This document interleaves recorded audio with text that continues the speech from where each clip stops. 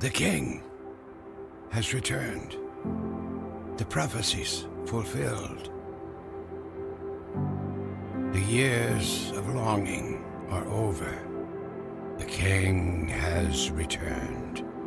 And now all will be made right, amidst shouts of praise and tears of joy, the pleading for justice, the cries for our enemies' defeat. The King has returned. The King who was driven from his land as an infant, who spent his first years as a refugee, who understands pain and suffering. But this King is not who we were looking for. This King brings justice, not over our enemies, but in the midst of our enemies. He brings peace, not in our land, but in our souls. He is the answer to the prayer we did not know we were praying. The King has returned. Long live the King.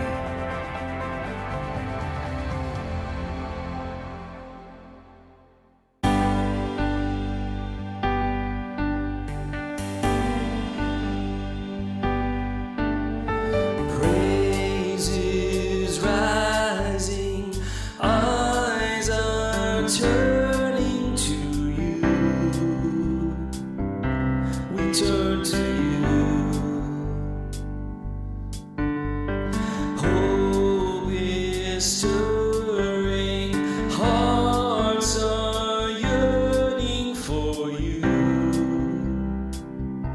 We long for you, 'cause when we see you, we find strength to face the day. In your presence, all our fears are washed away, washed away.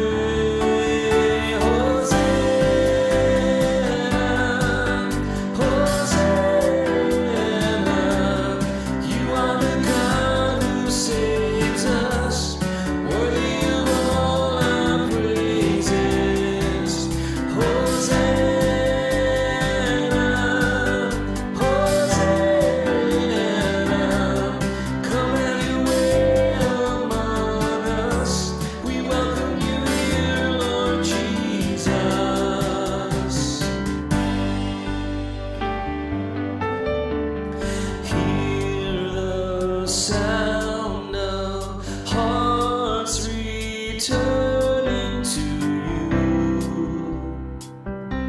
we turn to you. In your kingdom, broken lives are made new. You make us new, 'cause when we see you, we find strength to face the day. In your presence, all our fears are washed away, washed away.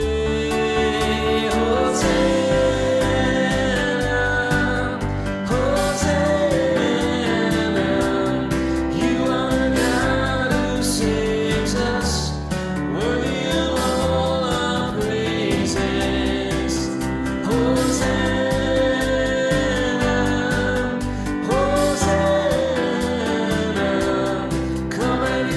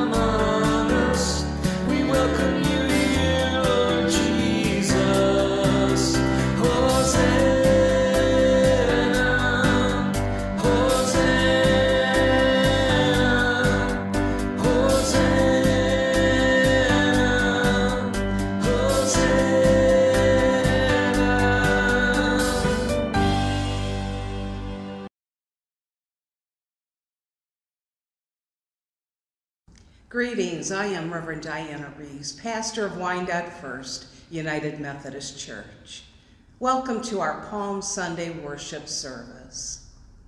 On this day, we normally expect to gather with palm branches and festive music, rejoicing as our children wave their palms, and the musicians lead us into singing boldly and with joy.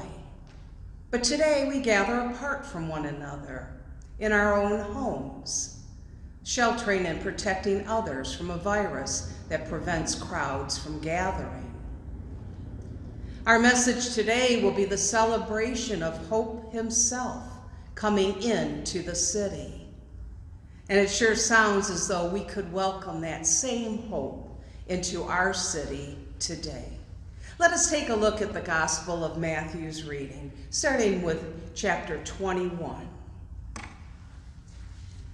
When they had come near Jerusalem and had reached Bethphage at the Mount of Olives, Jesus sent 2 disciples, saying to them, "Go into the village ahead of you, and immediately you will find a donkey tied and a colt with her. Untie them and bring them to me. If anyone says anything to you, just say this: 'The Lord needs them,' and he will send them immediately." This took place to fulfill what had been spoken through the prophet, saying, "Tell the daughter of Zion, look, your king is coming to you, humble and mounted on a donkey, and on a colt, the foal of a donkey." The disciples went and did as Jesus had directed them. They brought the donkey and the colt and put their cloaks on them, and he sat on them. A very large crowd spread their cloaks on the road, and others cut branches from the trees and spread them on the road. The crowds that went ahead of him and that followed were shouting, "Hosanna to the Son of David! Blessed is the one who comes in the name of the Lord! Hosanna in the highest heaven!" When he entered Jerusalem, the whole city was in turmoil, saying, "Who is this?" The crowds were saying, "This is the prophet Jesus from Nazareth in Galilee." There has been, over the period of time, many reasons for crowds gathering. Some gatherings have been for other than pleasant events, riots, protest, but many have been gatherings for pleasant reasons. Many of us were brought up in households where we learned it was a good thing to just blend in with the crowd versus sticking out. Don't do anything that will draw unnecessary attention to ourselves. But if you go to join a protest of injustice, just don't be on the front line. Don't get arrested. So what we have today is a story about a man who came into Jerusalem with fanfare, Jesus. He appeared before the crowd in pomp and circumstance by the way of a brilliant parade, a joyous celebration, almost a royal ceremony. In this unusual Palm Sunday experience, we have a vivid reminder that the pomp and circumstance were never the point of Palm Sunday anyway. Jesus' entry into Jerusalem was never meant to be about royalty and popularity in a crowd. By riding into Jerusalem on the colt of a donkey, Jesus fulfilled an ancient prophecy that is recorded in the prophet Zechariah. "Rejoice greatly, O daughter Zion. Shout aloud, O daughter Jerusalem. Lo, your king comes to you, triumphant and victorious is he, humble and riding on a donkey, on a colt, the foal of a donkey." This was the only instance, written in all 4 Gospels, in which Jesus rode an animal. By riding a donkey, Jesus illustrated the kind of Messiah he was. Not a political hero, but a gentle, humble servant. Throwing cloaks in the path of someone was an act of homage and submission, and along with the waving of palm branches, served as a recognition of royalty. The people recognized Jesus, at least some of them, as the promised Messiah. The people's cries of Hosanna came from Psalm 118. And Hosanna itself means save now. Despite what Jesus had foretold about his mission, the people were looking for a military Messiah who would overthrow the Romans and restore Israel's independence. The pilgrims, the Jews coming for their annual journey to Jerusalem, were coming to town alongside Jesus. And along the way were singing the Hallel songs, the Let's Go Up to Zion songs. They were kind of like the familiar Christian songs we sing today around the campfire at Christian camp. These Hallel psalms are full of hosannas, which means God saves, and hallelujahs, which means praise Yahweh. They are ancient praise songs, and the pilgrim Jews would sing these, whether Jesus was coming into town with them or not. The verse, "Blessed is he who comes in the name of the Lord," was what the pilgrims sang as they went up to Zion. But this day, it takes a special meaning, because this time, their king really has come to town. This time, the ultimate son of David really had arrived, and the vast majority of them didn't even know it. Or if they did, they had a very different vision of what sort of king Jesus would be. And now today, we've been taught that crowds can be just as deadly as the coronavirus spreads across our nation. How do we celebrate Palm Sunday without the crowd, without this pomp, without the circumstance? In the crowds we yearn for, or the crowds we avoid, Jesus comes. Jesus arrives to meet us whether we are famous or not, anonymous or amazingly popular. Jesus meets us in the crowded lives we live, in the quietness of our homes, without a crowd. Just as Jesus meets us in the crowds where we feel unknown, or in the crowds where we feel put down or lost, Jesus is there. Jesus meets us, inviting us to celebrate his presence among us, even as we recognize that Jesus' presence does not make us powerful or famous, but simply loved and accepted. Jesus meets us even on the journey to the cross, just as Jesus meets us on the journey of living with a global pandemic, reminding us that he knows the journey of tragedy, the journey of solidarity, the journey of sorrow, the journey of death. Jesus meets us.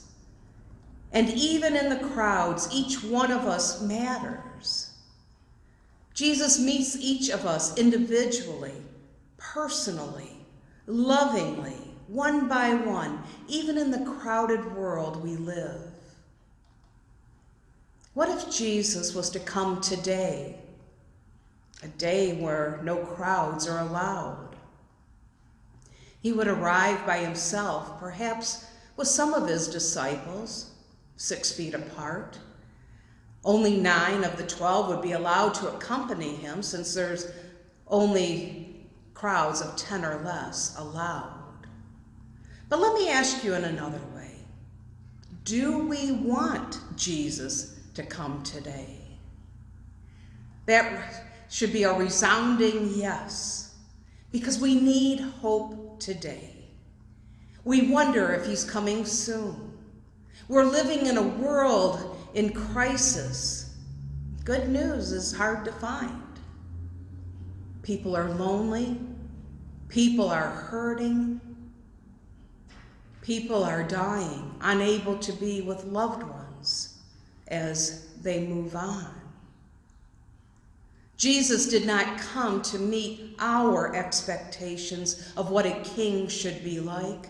He came to meet our deepest needs, our needs for salvation, more than temporary political solutions, our needs to humble ourselves in the sight of God instead of trying to exalt ourselves above other nations.